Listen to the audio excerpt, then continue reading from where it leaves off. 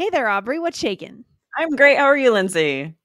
Pretty good today. We're recording today on a Monday, but today's actually a Saturday. So, That's right. I heard a certain someone is remodeling their bathroom. oh, How's that going? that's right. A certain someone is. That would be me. Mhm. Let's just say it's loud. Yeah. The sound of tile being cut. I think I could do without it for the rest of my life, but it'll be done soon. It's actually two bathrooms at the same time that we're Oh, doing. wow. So, it's a lot. Yeah. Yes, that's exciting though. It's fun to remodel these older homes, right? I've done Yeah. some of that too, but it is very loud. It's always very disruptive. Very loud.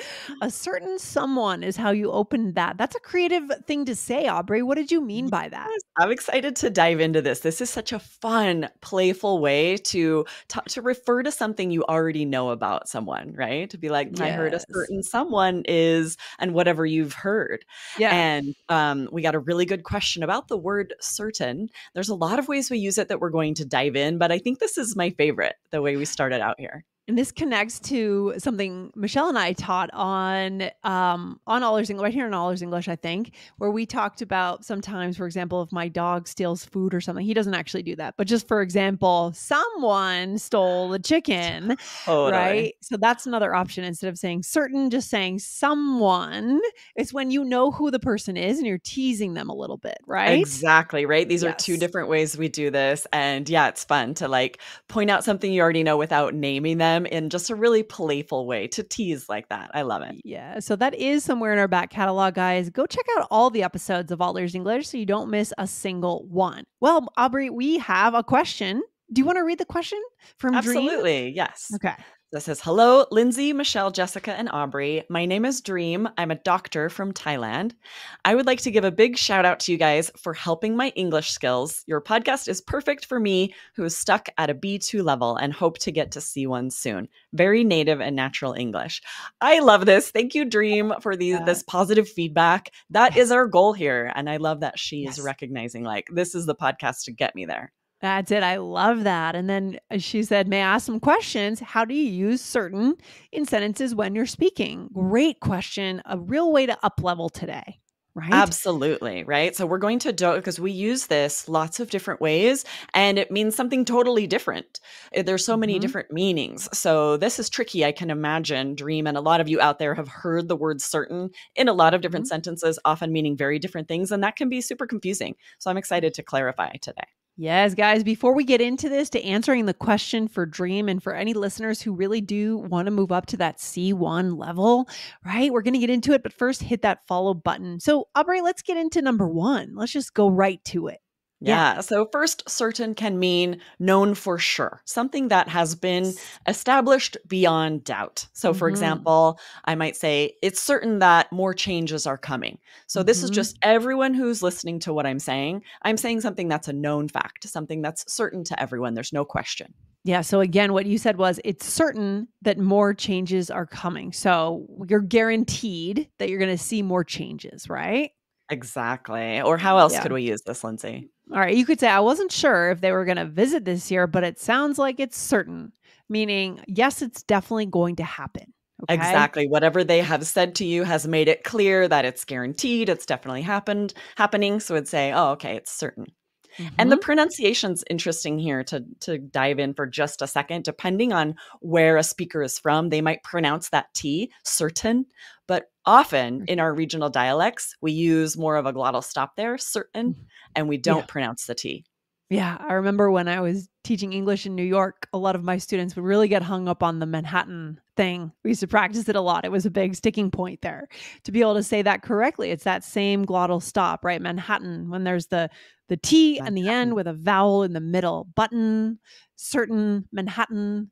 We see it a lot Exactly. and it's weird for people. It's It very weird. is, right? You see the T and you think, I should be pronouncing this hard T here. But for a lot of words, Yes. you don't hear it at all. And certain is one of those. Yes. All right. And then what else, Aubrey? What's the second way that Yeah, we the use? second meaning is confident, to have Hmm. complete conviction. And this is where you're saying it about yourself. I'm certain. I'm certain.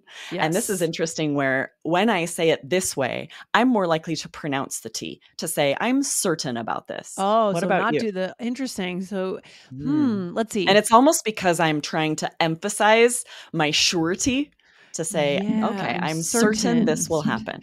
Yeah, I think that might be a personality difference Oh, between us. I interesting. I, I think I would You'd still still say do I'm the glottal certain. stop. Just I'm certain you'll like that. For me, I don't know if I would say that as much. Right? I'm sure. I would say I'm sure. I'm sure you're gonna like Mm, this. I'm yeah. just a little more casual. I think in the way I speak. That's a good point that this is Yeah. a little bit less casual, right? If you say, Hmm. I'm certain you'll like this movie. And I think I go back and forth because there I would say, I'm certain. Or are Yeah. you absolutely certain about this? And a Yeah. lot of people would say, sure. Are you sure? Are you absolutely sure? But this is a good option though, let's say at Yeah. work, if you want to just up level a little bit, feel a little more formal, asking someone in the accounting department, are you absolutely certain that your numbers are correct?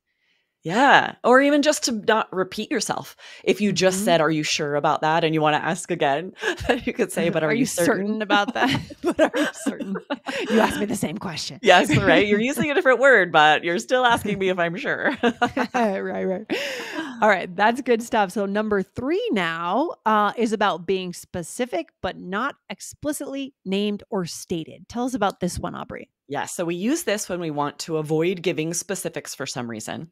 So, for example, if I say, he raised certain concerns while we were chatting, so I decided not to go on a second date. This is Mm. where I don't want to share, all of those concerns. I'm not going to go into all of the details. So I'll say, oh, he raised certain concerns. Yeah, this is interesting. Or there are certain things we should discuss. Now, you're going to discuss them, but here in this moment, when I tell you we need to discuss them, I don't want to discuss them yet. I don't, Exactly. Yes. And for I that don't- one, you could just say, oh, there are some things we need to discuss. That means the right. same thing, right? This is interesting. And you could say, he raised some concerns. Really, these mean the same thing.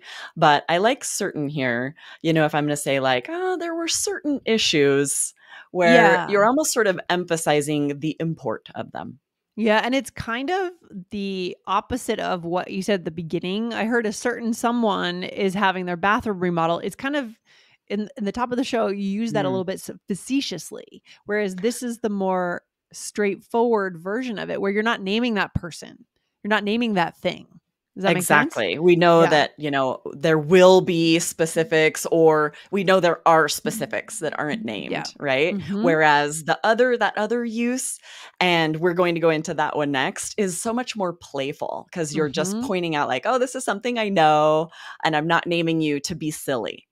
Yeah, exactly. And this is more in line with that other episode where we said someone. Now we're going to Yes. show you how to use it with Someone. certain someone. So let's get into that one now because I think our listeners know that teasing someone a little is a true connection skill if you have the Yes. rapport, right? Yes, this is Yeah. definitely my favorite of all the ways to use certain. It's you're Yeah. referring to someone without naming them, like we said, Hmm. sort of to tease. So maybe I'd Hmm. say, "It looks like a certain someone got a haircut. I love it." And this is not as much playful. I'm just saying like, "Oh, I noticed you got a haircut. I love it." It's just another Yes. fun way to say that. Very cool. And it does bring you closer to them, I Yeah. think. I don't know. I think using just someone alone maybe brings you even closer, but certain someone is just a variation, right? Yeah, and that would be, just say someone got a haircut. It looks Someone great. got a They mean the haircut. same thing. Yeah, exactly. And then here's another example. A certain someone is coming over for dinner tonight, so everyone be on their best behavior. So the assumption here is that we all know who that person is, right, Aubrey? Exactly. Maybe like someone has invited a boyfriend and we're all excited Right. to meet them. So if you say this, it's known that everyone knows who it is and be like, okay, guys, remember a certain someone is coming over. So be on Yeah. your best behavior. And that carries some gravity. Like there's something, it's kind of a big deal to who you're saying it to, that this person means something to these people. Right? You wouldn't just say it about like grandma. Like there's Right, right. something that's kind of a big deal that this person's coming over. Exactly. Exactly. Love it. Okay. And then we have a French phrase, which I'll let you pronounce, Aubrey, because you're our resident fluent in French person. This is such a fun expression. I use this a lot. It's a certain je ne sais quoi, which Yeah. means like something, usually an appealing quality, but that you can't really describe in words. It's difficult to express. We'll say this. You might say, that actor has a certain je ne sais quoi, which just Yes. means in French, I don't know what. It means like the actor has Right. a certain, I don't know what. I can't quite put my finger on it. Yeah, a certain swagger Yeah. or confidence or just I don't know what it is. Something about Something. them that we just can't quite name. It could be, but it's usually Yes. positive. Right. You wouldn't say something like you think someone's a terrible person, be like, oh, they have a certain je ne sais quoi. Nope, Je ne this is sais quoi. something appealing. Yeah, so you might hear that as a chunk occasionally in movies or something like that, right? Yeah, and it's interesting. We usually do use it with certain like this, right? It would almost be strange to be like, they have a je ne sais quoi. We almost always say Yeah. a certain je ne sais quoi. Yeah, that's interesting. I think everyone knows that phrase, but I had never thought about it needs to have the certain with it. That's Yeah. fascinating. Huh. Yeah. And we also want to make sure you guys don't miss. We did this really fun episode not long ago, 2138, right here on All Ears English called Are You Making These French Pronunciation Errors? And they're chunks that we use in English all the time, but are French words that are sometimes mispronounced by natives and language learners alike. So be sure to go check out Yes. that episode if you missed it. All right, Aubrey, let's dive into our role play. So here we are friends and we're meeting to discuss a project. Awesome. I'll start us out. Yes. Hello. Are you surprised a certain someone is on time? I was certain you were going to be late. I know. It's usually certain that I'll be 10 minutes late. I love this scarf you're wearing. It's giving you a certain je ne sais quoi. Well, I'm glad you're here. There are certain things we need to discuss that I've been dreading a bit. Oh, that took a Clearly, turn. one of us is very serious and the other is just kind of floaty, like, I'm here. I love your scarf. I know. I kind of love it. I can imagine this at work when one person's like, la, la, la. The other person's like, we've got things we need to talk about. Yeah. It's Let's always get fun serious. with comedy skits where you have two totally different personalities, Totally. Yes. Funny stuff. All right, good. So here we said, hello. Are you surprised? So who is the certain someone that So you're this is talking kind of about? fun. You can use it to refer to yourself, right? So I've shown up to this meeting. I'm usually late. And I say, are you surprised a certain someone is on time? And I'm talking about myself. I just got here on time. So this is another fun way to use this. Yeah, that's fun. So it is kind of a connection skill to recognize your own sort of shortcomings, or maybe in your mind, it's not a shortcoming. I don't know, just Right. floating around, enjoying life. But it's to say that, to name that, and to be able to do it in English is very high level. Right? Yeah, and this is so much more fun than just, are you surprised I'm on time? Right? If you can use this chunk, call yourself a certain someone, and notice our intonation, how it changes. Because it would be kind of strange to say, are you surprised a certain someone is on time? You might be like, don't do who that. are you Don't do that. talking about? I don't understand. You have to use this really sing-songy, playful intonation. Exactly. With Michelle last week, we were talking about that certain phrases or expressions require a theatrical delivery, almost like you're on stage. This requires that too, a little bit. Yes. And I love that you just used it there naturally. You said certain phrases require this theatrical delivery. That is exactly how we use this. It almost would have been strange there to say some phrases because it's almost like you're getting more specific about that content.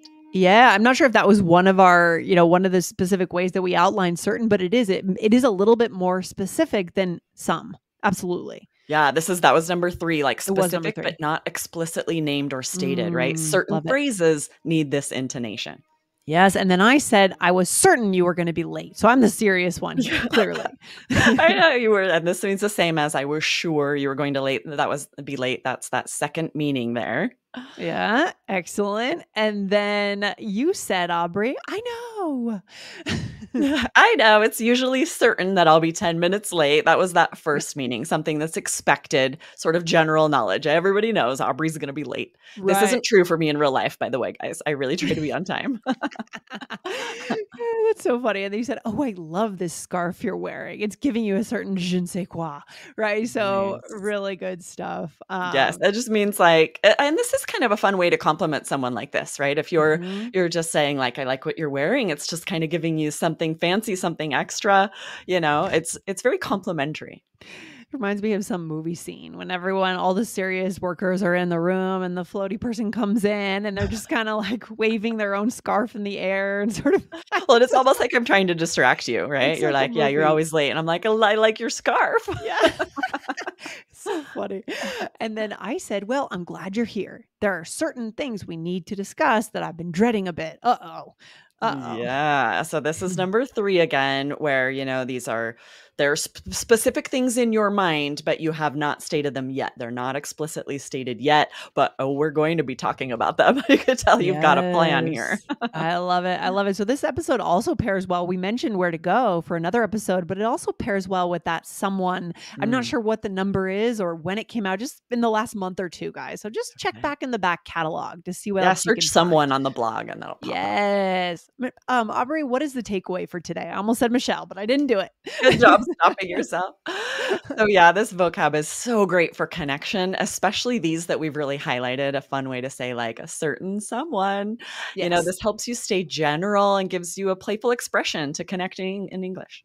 Yeah, sometimes there is a time to be lighthearted, to be fun, and to have personality in certain situations. It's just a Absolutely. very diverse word that gets a lot of things done for you, you know? Exactly, right? It's so useful, but we use it so many different ways. So listen to this episode again if you're like unclear on some of these because you're going to hear them a ton. You should be able to use Yes. them in English. They're so Excellent. flexible.